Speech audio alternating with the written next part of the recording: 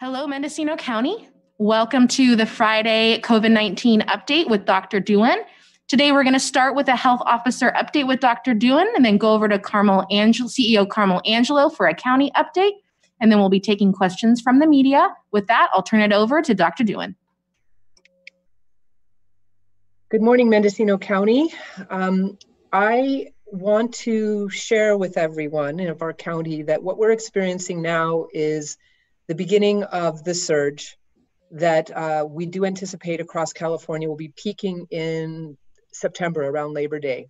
We are experiencing a surge. For those of you who follow closely the data as it evolves daily, to the extent that we're able to post it daily, we've had our biggest number of cases in one day, 10 cases. And I want to speak to the fact that we're not able to post our data every day is because we receive the data about new cases in a variety of forms, and we have to validate it before we share it. We have to, for example, contact the person, find out if they actually are even in Mendocino County.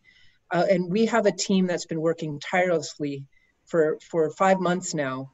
And the workload for our team has expanded with this surge. So when we have a surge, what happens in any place that experiences one is that the teams that have been working already have to work harder, and our teams are. So please know, Mendocino County, that in our DOC, our Departmental Operations Center, our COVID response team is working night and day, 7 days a week, and we are running as fast as we can to continue to respond to this COVID pandemic. We are in a surge. It's happening now, and we're seeing that increasing number of cases every day. In terms of the status of COVID around the world, we now have nearly 10 million COVID cases in the world and nearly 500,000 deaths. And in the world, the United States has the most number of cases for any one country. We have 2.5 million cases in the United States and 125,000 deaths. The next country, the highest number of cases, is Brazil with 1.2 million. And the third is Russia with 600,000. So US is leading in the world the number of cases of COVID. Then in terms of top cases by county in the United States, Los Angeles County is the #1 county in terms of cases, 90,000 cases from Los Angeles County.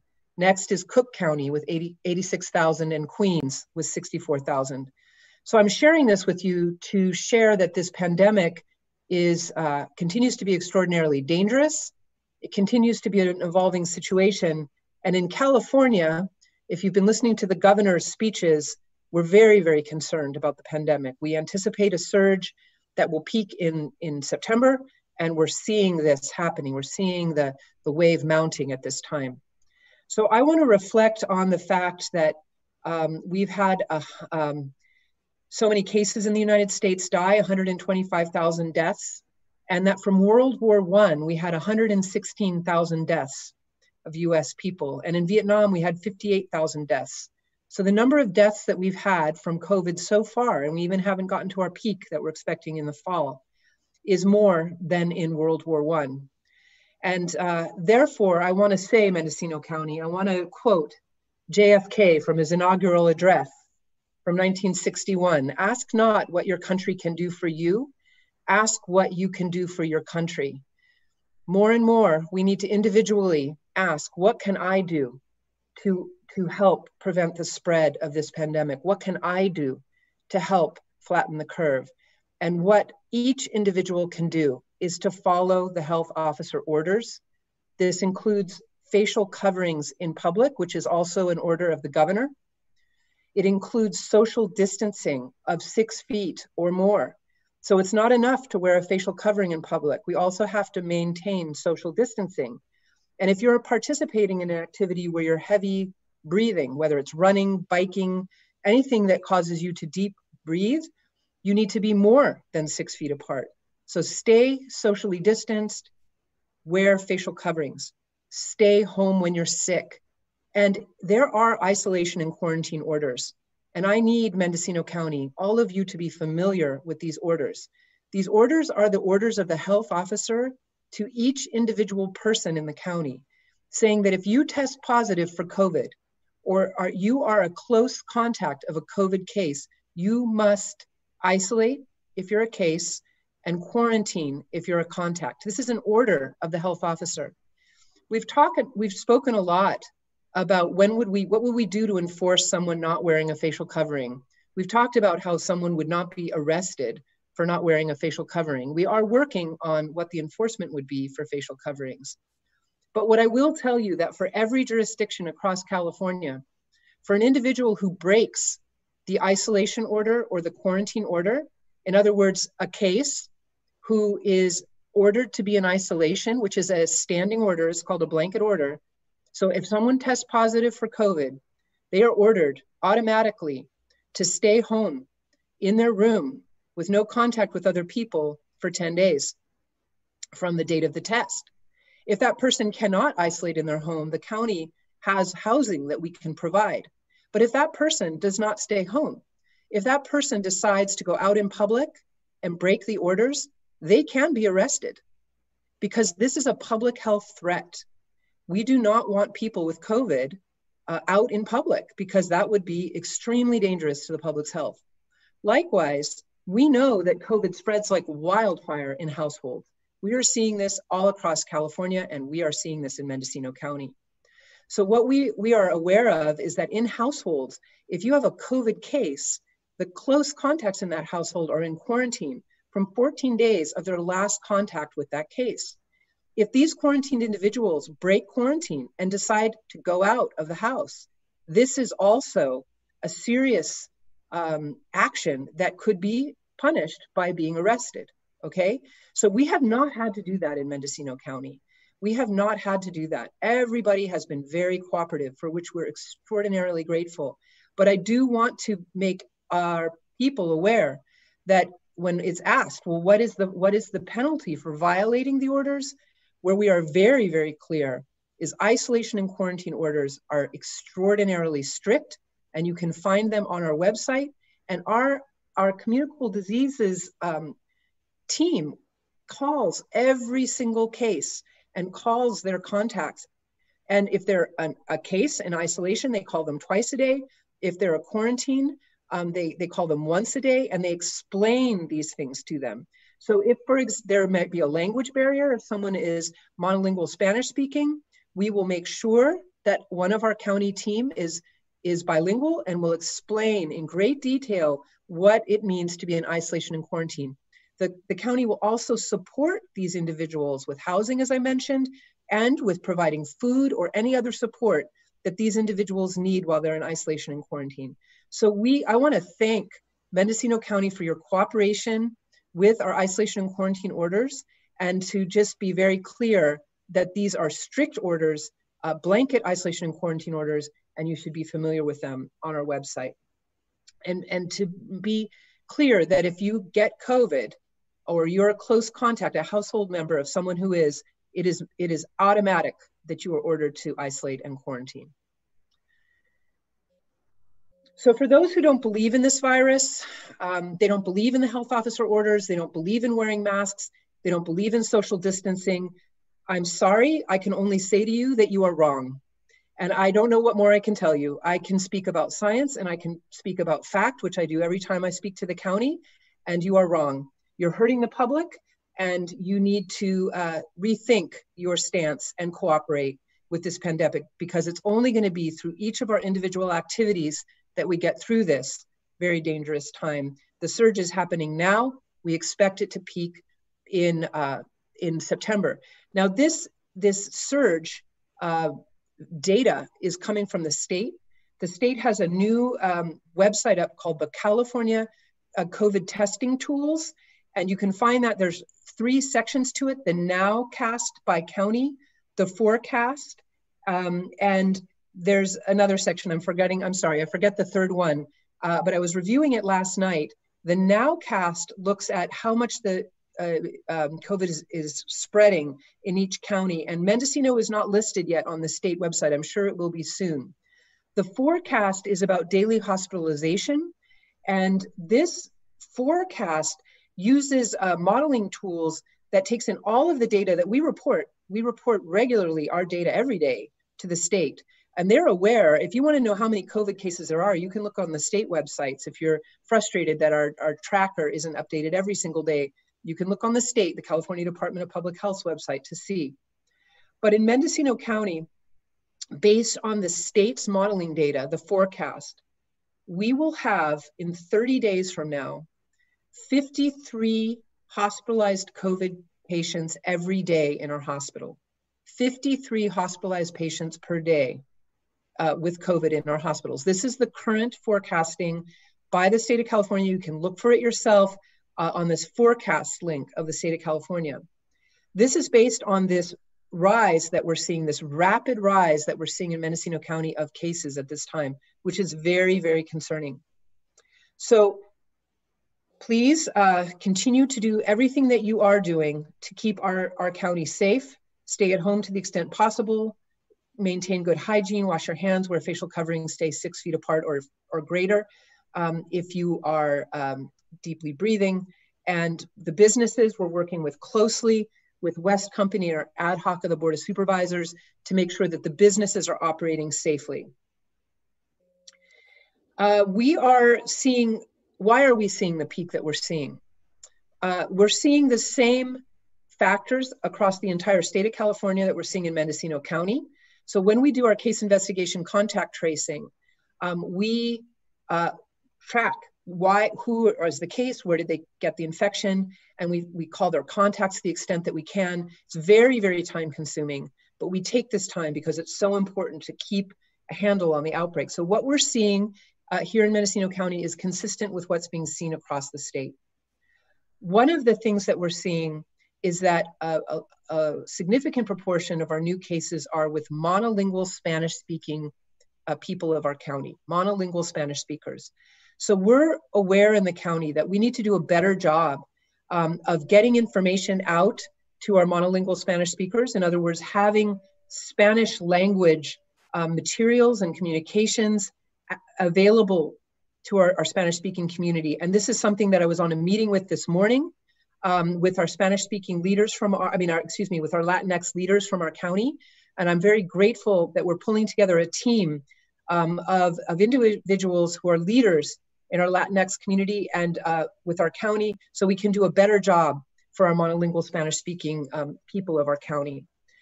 So with our monolingual Spanish speakers, we're seeing that they are in different sectors of our community. They are service workers, they are agricultural workers, they're healthcare workers, and another factor is churchgoers.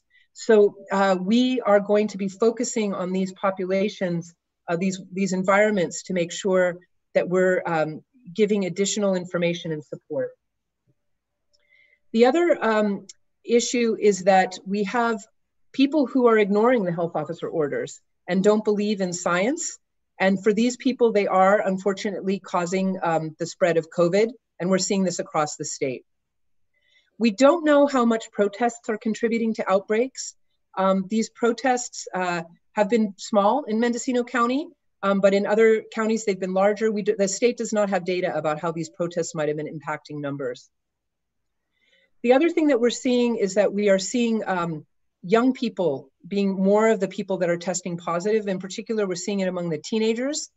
And so I will say that if you have teenagers that have been socializing, we need to really be careful about maintaining stable groups of groupings. And we are going to be refining the language in the health officer orders coming out this week about these, what we call social bubbles. The governor has reached out and said that the social bubbles are not something that he wants to see being endorsed by counties.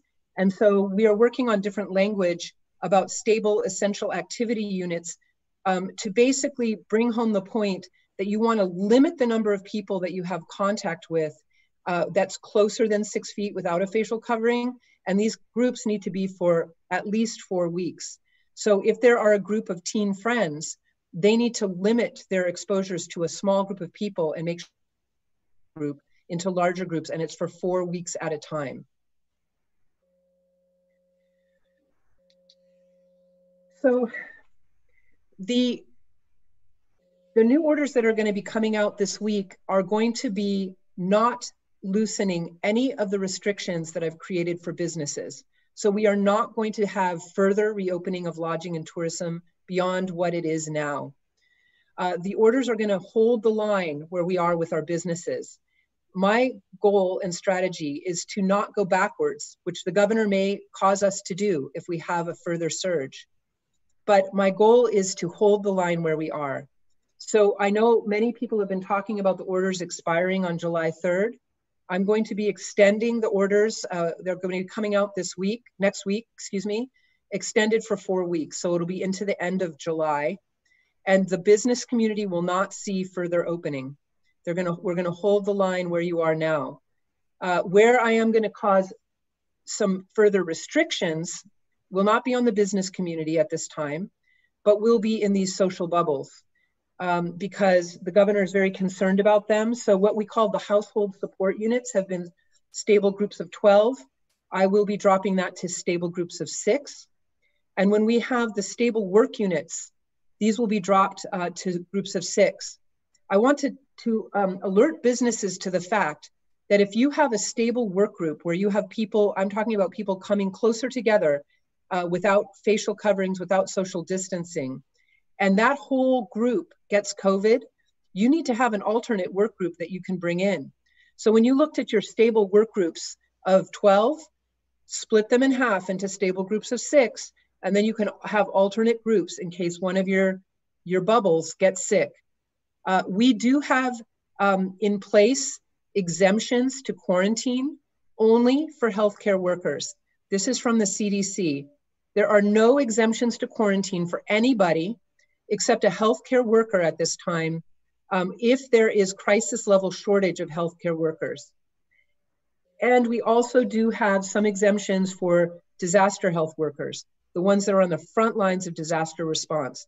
So in the next week, we will be fine-tuning the exemptions language, and it's not in the orders at this time. There is no exemptions to quarantine in the orders, but we will be releasing exemptions to quarantine language this coming week, but it will only be for those medical workers and disaster workers and those essential individuals that must continue to be on the front line in the case of a disaster. So physicians, nurses, paramedics, and the disaster service workers that are, for example, in our DOC.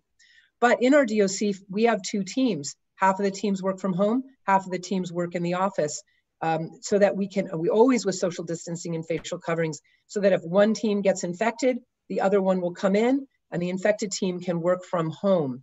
So I know this is a lot to describe, but I'm trying to share with the listeners, with our county, the seriousness of where we are now as we're experiencing a surge that's getting bigger every day. With schools, I've had a lot of questions about the health officer's roles in the school reopening. The health officer, I am not putting restrictions on the schools. I'm not approving plans for schools to reopen. That is coming from, the guidance is coming, orders are coming from the state, but I am meeting with the schools to review their reopening plans and give them feedback.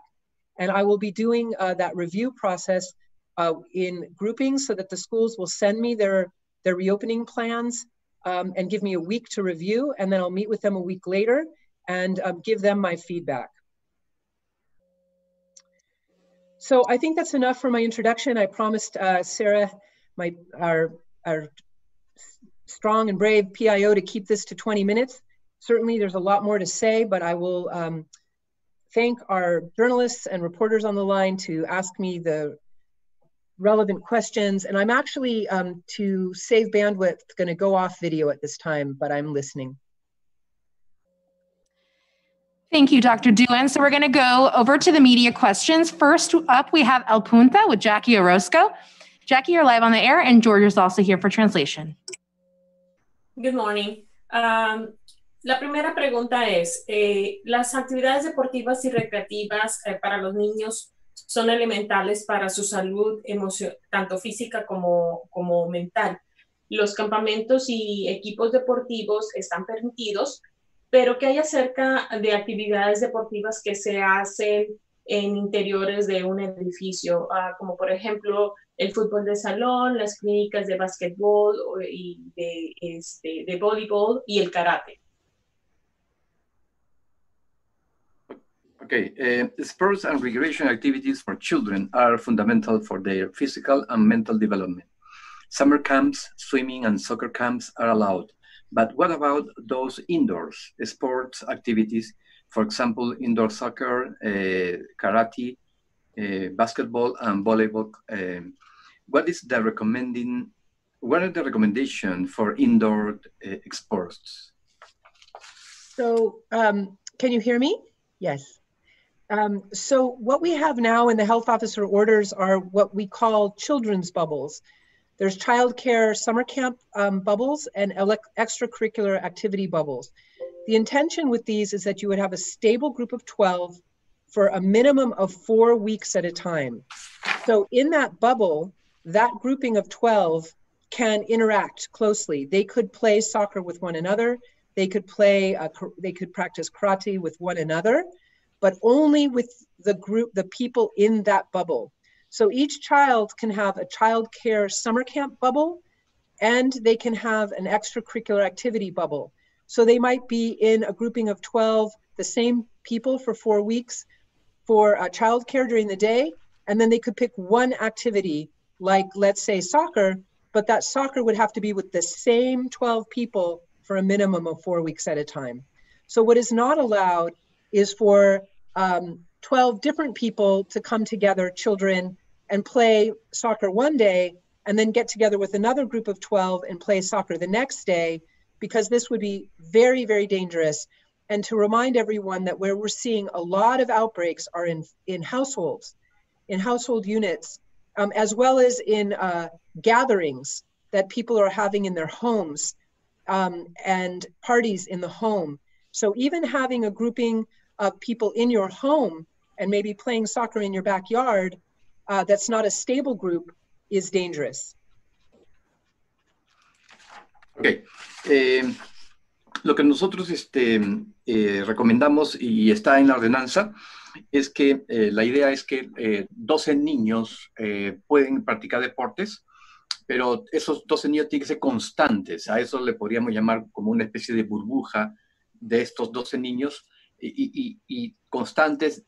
Mencionamos que tienen que estar las mismas 12 personas por 4 semanas.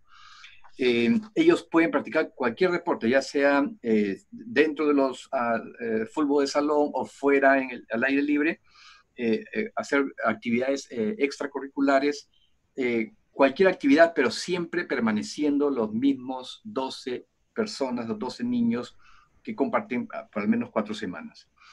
Recordemos que estamos teniendo brotes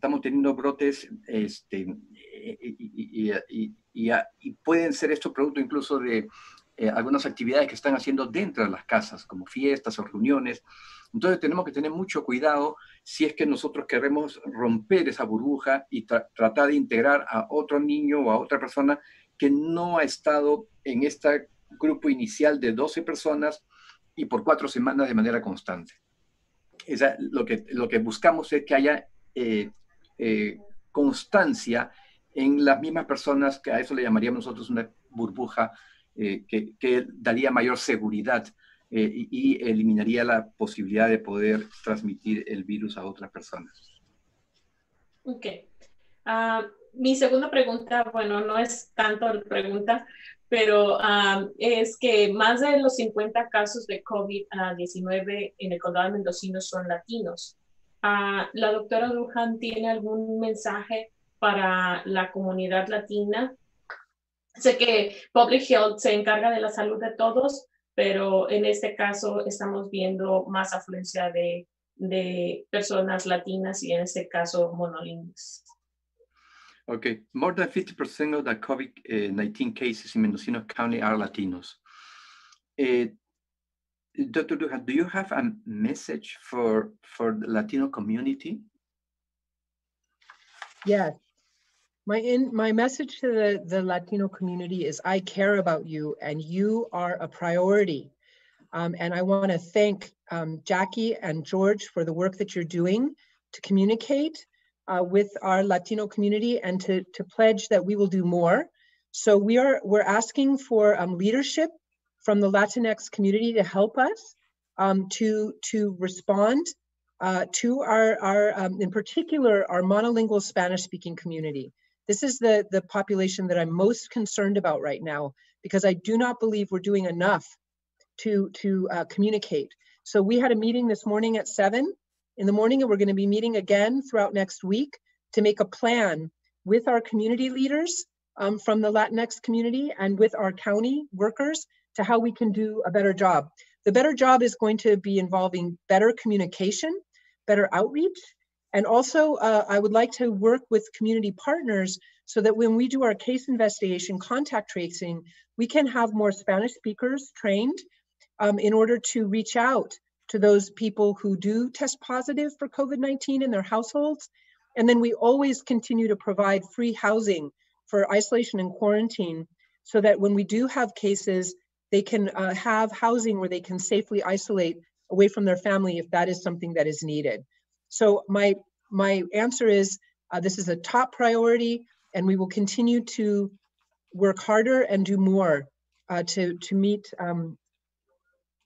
to do our job, to do what is needed to support our Spanish-speaking community and all of our community. Okay. La doctora, lo que ella dice que, o sea, sí le importa mucho lo que está pasando en el condado y a su vez también cómo la pandemia está impactando en la comunidad latina. Ella está tratando de establecer ciertas alianzas con algunas organizaciones latinas. Esta mañana tuvo una reunión a las 7 de la mañana y va a continuar teniendo reuniones porque quiere identificar a algunos líderes claves que ayude al condado a poder canalizar una comunicación mucho más fluida con la comunidad latina. Asimismo, también acá en el condado estamos tratando de que las personas hispanas y que son bilingües puedan también incorporarse en este ejército y tratar de ayudar y también con algunas otras organizaciones en la comunidad para poder incrementar nuestra capacidad en términos de personas que puedan ayudarnos a hacer investigación de caso o personas que nos puedan ayudar a hacer el seguimiento de los contactos. Asimismo, el condado está proveyendo a los que resultan positivos, está proveyendo la posibilidad de que ellos puedan alojarse en un hotel por el periodo que ellos estarían necesitando ser aislados. O sea, la prioridad está allí.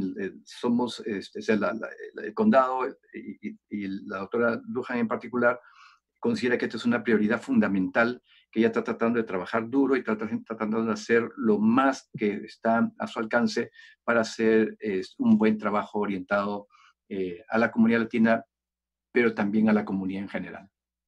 And I'd like to make a follow-up comment. Every evidence that I have is that our Latino population, our Spanish-speaking population is doing everything to follow the orders. Our experience in the public health is that this group of people has been very cooperative and are doing everything they can to slow the spread and flatten the curve.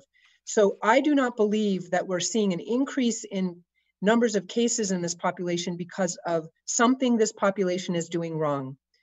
I think we have issues around our need to better communicate in the Spanish language and also the nature of the work. And we need to do, like, for example, in agricultural workers, we know there have been outbreaks across the country, the state. So we need to do a better job of supporting both on the business community and the worker side. So I want to be very, very clear. We are not putting any blame on the population. We are pledging to do more to help. Ok, la doctora agrega también de que ella no considera que esta cantidad de casos que están habiendo dentro de la comunidad latina se deba a que nosotros no estamos haciendo las cosas bien. No creo que sea eso, sino que es la naturaleza en las circunstancias en las cuales de repente nosotros estamos, el tipo de trabajo que realizamos, que es un trabajo esencial, y estamos en el campo, estamos en diferentes lugares que de repente nos pone en una situación un poco más de riesgo. pero la idea es poder nosotros ofrecer todas las herramientas que tenemos aquí para poder brindárselas a la comunidad donde ellos estén y poder hacer un mejor trabajo tratando de controlar la pandemia en el condado. Okay. Gracias, George. Thank you, Dr. Doohan. Thank you. Next up, we have Matt with KMED.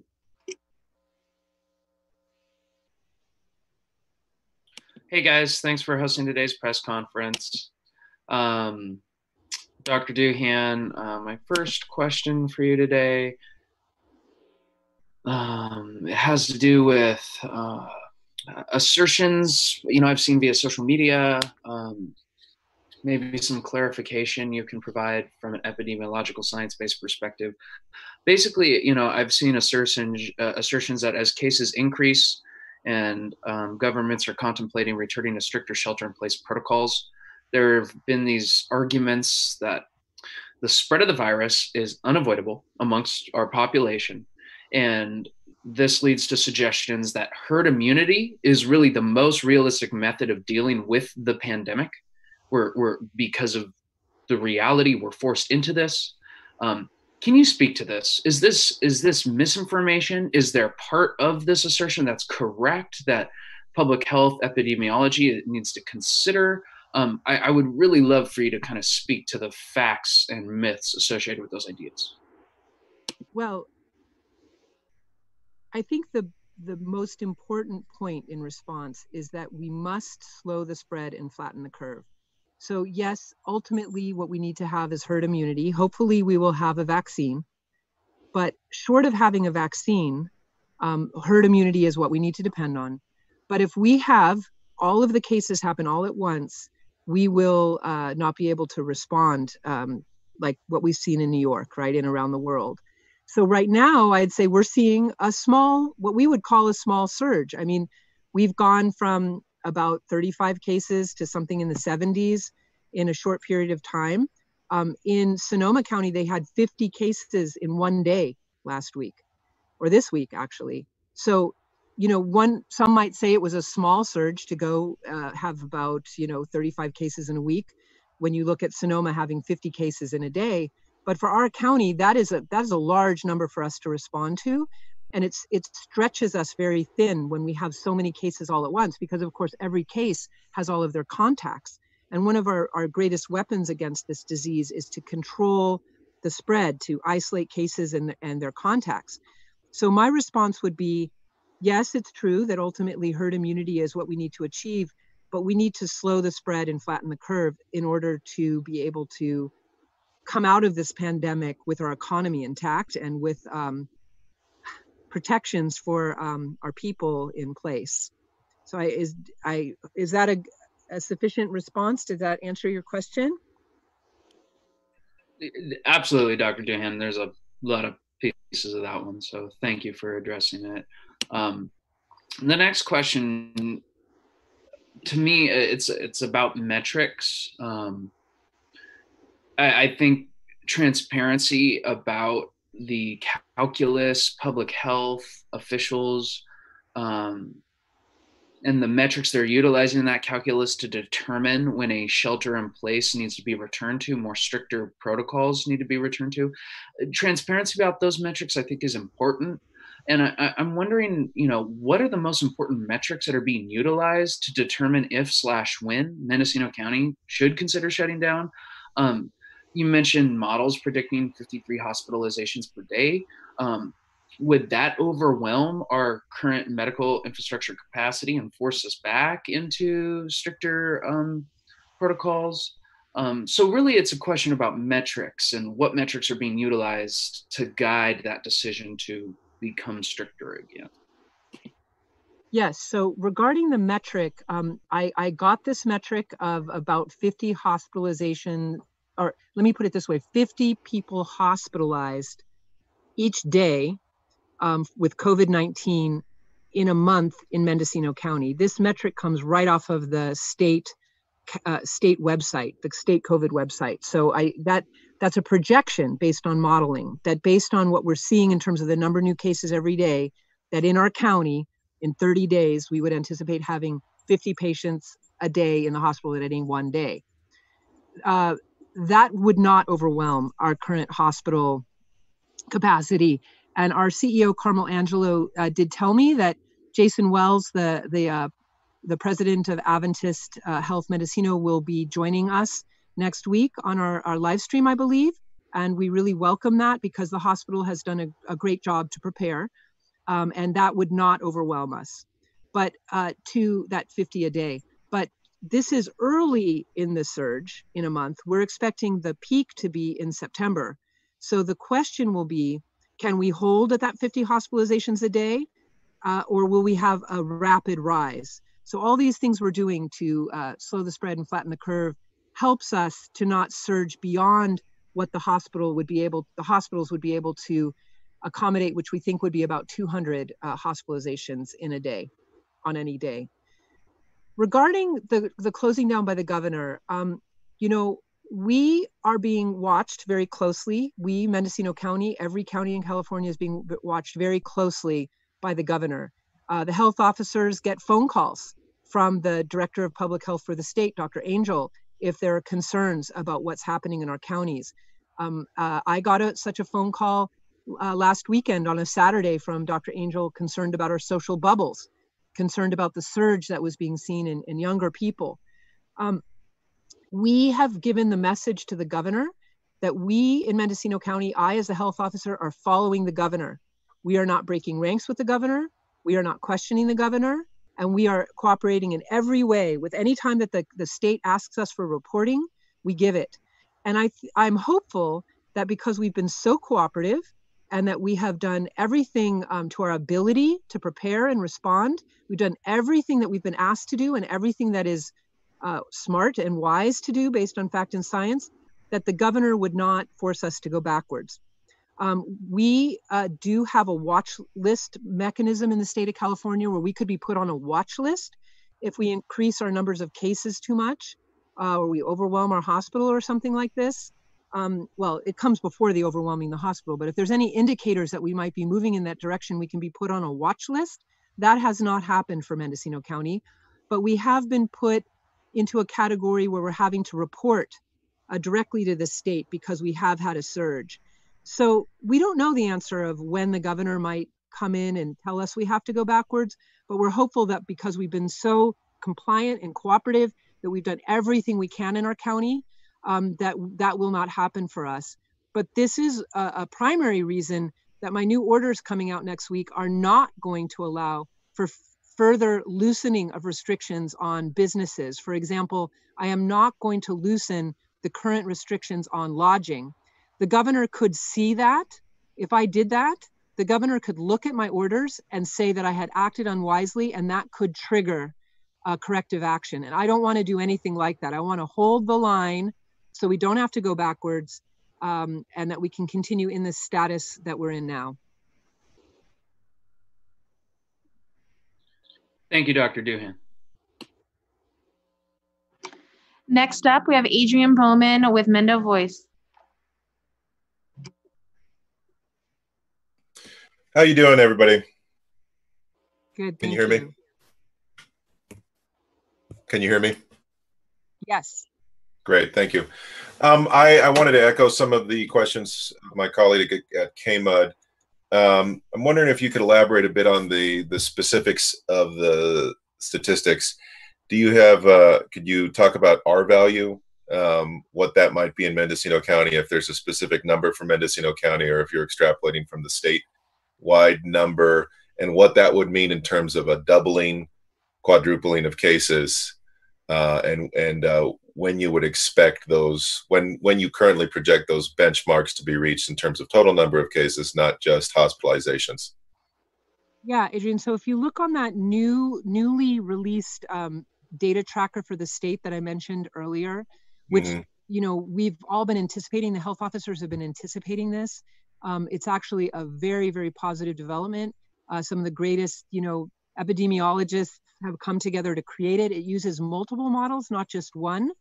And using multiple models, it comes up with projections, for example, the R naught, which indicates with one person, how many people one case would spread the disease to.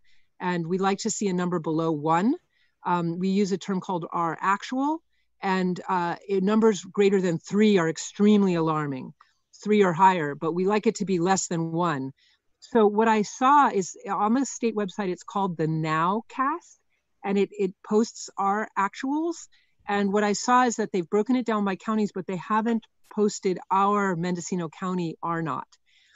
So I do expect that that will be filled out more and that all the counties will be represented. I did see that Sonoma County had an R naught in the mid 1s, so higher than 1. So I don't know the answer to that question, but there is a fundamental answer that if a person who has COVID does not isolate and their contacts, their household members, their close contacts do not quarantine, that R naught will be higher than 1 for sure. So it's only in sheltering in place, it's only in social distancing, wearing facial coverings, and that people who are in isolation quarantine follow the health officer orders that we are able to achieve an R naught less than 1. And I do believe, I mean, the things that the governor is tracking on this statewide data is the R naught and also the hospitalizations, number of hospitalizations per day and deaths. So in Mendocino County, we're very fortunate. We have nobody in the hospital at this time. We've had, I believe, a total of 6 that have been hospitalized. All have recovered, all have returned out of the hospital, done very well. I commend the hospital for the great job they've done in caring for these people. And we've had no deaths. But we should not believe that we're going to be immune to what other counties have experienced.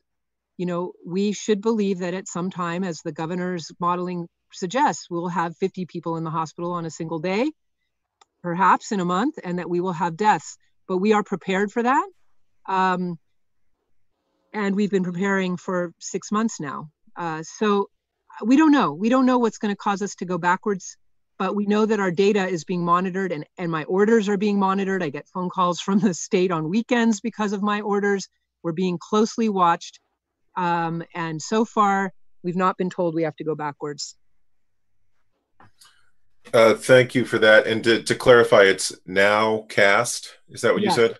Yeah, it's the Nowcast, and there's a forecast. And the Nowcast I see. Models this for each county. The state modeling is for the R actual or the R naught, which shows how many people one person infected. Yeah. And the forecast is about hospitalizations. So if one person in our county decided to ignore the health officer orders and all their contacts did too, they could actually perhaps make our whole county go backwards because they could create an R naught that goes higher and alerts the governor. So for my second question, I just want to give you an opportunity to reiterate what is the single most important, or the 1 or 2 single most important things that people can do to slow the spread? So number 1 is follow the isolation and quarantine orders. They're online. You can read them on our website. There are elements of those orders that should be very easy to read, very patient or person friendly. Understand that if you test positive for COVID, you have to stay in isolation in your room with a bathroom to yourself for 10 days from the test date, and all of your close contacts, you need to call them and tell them they're in quarantine, and these are orders. So I think that understanding that this is strict and there are not exceptions to this. It doesn't give you an exception to quarantine if you go out while you're in quarantine and get a negative test. That does not release you from quarantine. So understanding that, and in particular, members of the same household, we see COVID spread through households like wildfire. So, that is if you have a person in your household that is COVID positive, very, very important. Your whole household is on quarantine for 14 days from the date of last contact of your household member, and we can provide housing. That's number 1. Number 2 is those basic tenets of wear a facial covering in public, stay 6 feet apart, don't shake hands, cough into your elbow, don't spit, and stay home when you're sick. All of these are essential mechanisms for us slowing the spread and flattening the curve. And do not have parties at your house. This is one of the things that's spreading the disease. People are having parties at their house, and it is causing the surge. This is not a time to have gatherings. This is not, gatherings of any size are banned by the government. I want to follow up on that, actually. Do you want to comment on the possibility of a large gathering in Willits for the 4th of July? Well, I'm grateful to the strong leadership in Willits that we are writing a letter to those organizers saying this is a violation of the governor's ban on gatherings. And there is, this letter will be delivered. This is a violation and very, very dangerous. Gatherings of any size are banned by the governor except for protest or for worship. And worship is specifically designated to be in a traditional place of worship, like, you know, a church, not saying that your venue where you hold weddings is a place of worship. It's meant to be, you know, a recognized nonprofit for the purpose of worship, like a church, synagogue, mosque. Oh, okay. And so what would enforcement look like if people decide to violate that the governor's ban on gatherings? So I think we have to go on to the next questions, Adrian. That is a very good question, and we should probably have a special conversation with the media about enforcement. But this is an evolving topic. Sounds good. I look forward to that. Thank you, Adrian. Next up, we have Sarah Reith with KZYX. Sarah, you're muted. Can you hear me now? Yes. Okay, I want to thank you so much for having this press conference today, even though it's kind of dark news. I'd like to go back to the question about immunity. We've heard so much about herd immunity, and I'm wondering if we even know anything about the way that people become immune to this virus. Like, is anybody who's recovered currently immune? Does the immunity last? And being very careful about comparing this virus to the flu, but does it mutate like the flu virus so that once we get a vaccine, we could expect to need a new version of the vaccine every year or every 6 months? I mean, what does immunity look like to this virus? Well, it's a great question. And I want to start with some gratitude for Adventist Health. My understanding is that they have some antibody testing capability that we're in discussion about this being offered to the county. And as I've talked about before, antibody testing has limited utility for an individual to determine if they're immune and can go back to work, for example, and not social distance. We don't know yet enough about the disease. But what I want to do with this offer is to offer testing at some point, antibody testing to all of the cases that we've had in Mendocino County to see if we can get information about their antibody response. This would be a type of a research question, if you will. This is in early discussions, and it was a couple of 100 of these antibody tests. And so it's very early in this, but this is the type of thing that I would really think would be very beneficial to use antibody testing for in our county, testing all those known cases that we have.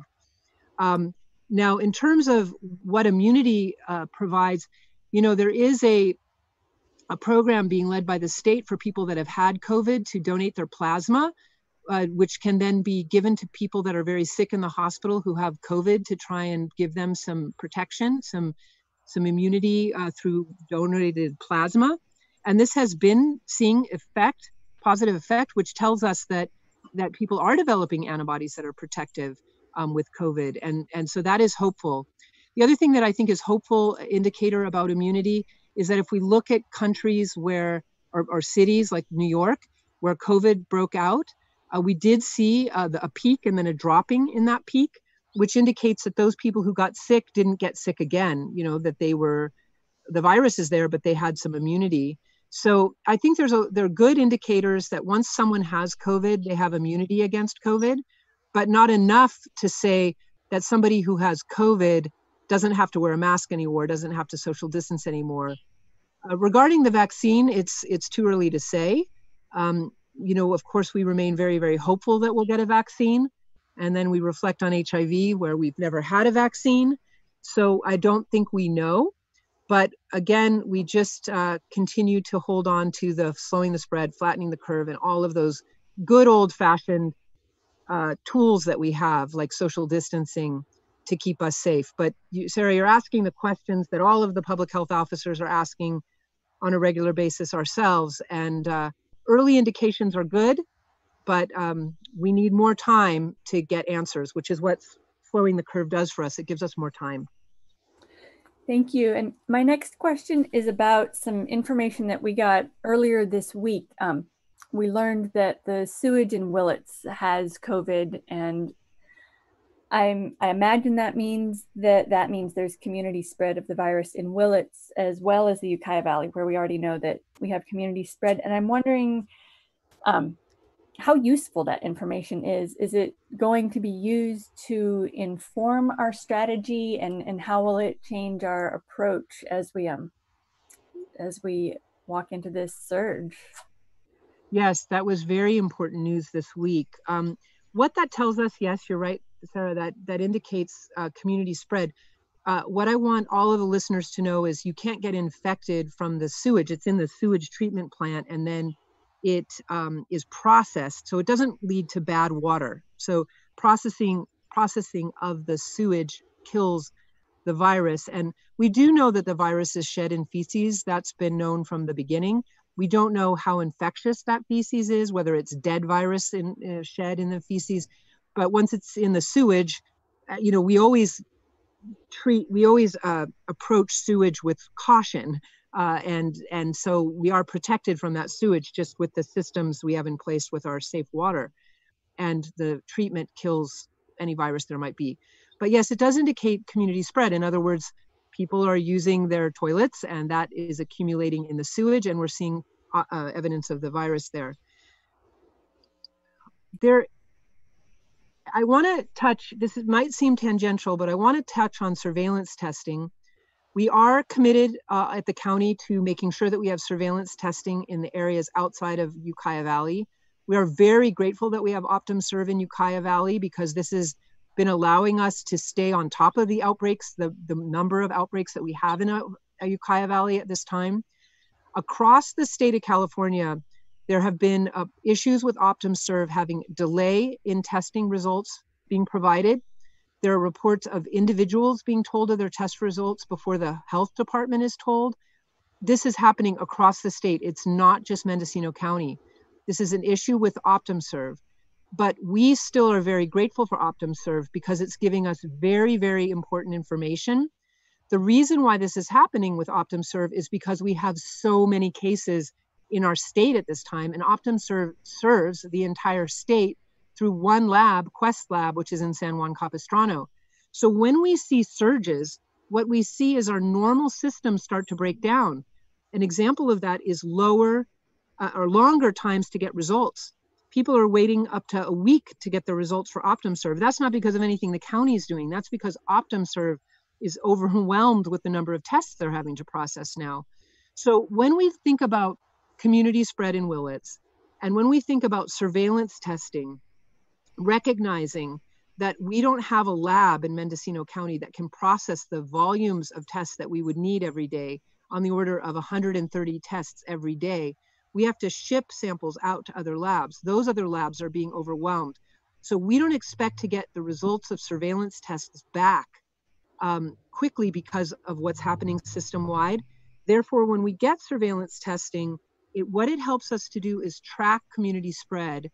And we have to rely on individuals who are sick staying home, and their contacts also staying home, as a way to just make sure we limit infection being spread when people are sick. So unfortunately, testing is very, very complex and difficult in our state right now. And it makes it difficult to answer your question, Sarah, because what I'd like to say is we would do testing, surveillance testing in Willits, and have results back in 72 hours. And I can't say that at this time, not for any fault of the county, but for our statewide situation. All right, well, thank you so much. We'll stay tuned. Yeah. Thank you. Dr. Doohan, do you have any final comments before we end our Friday update? Well, again, you know, Mendocino County, we're resilient people. We've survived a lot together. We've survived fires, and now we have a pandemic, and we will get through this together. Please know that your individual actions are extremely powerful. They can be powerful to protect us and to keep us safe, and they can be powerful to harm us if you ignore the health officer's orders. So please do follow the health officer's orders, and at the same time, please enjoy the summer to the extent that we can. Every day is precious, and we do have a beautiful community, and we do have a great deal of resilience. So thank you very much. Thank you. Thank you, Dr. Doohan. Thank you, Mendocino County, for joining us today. We'll see you again soon.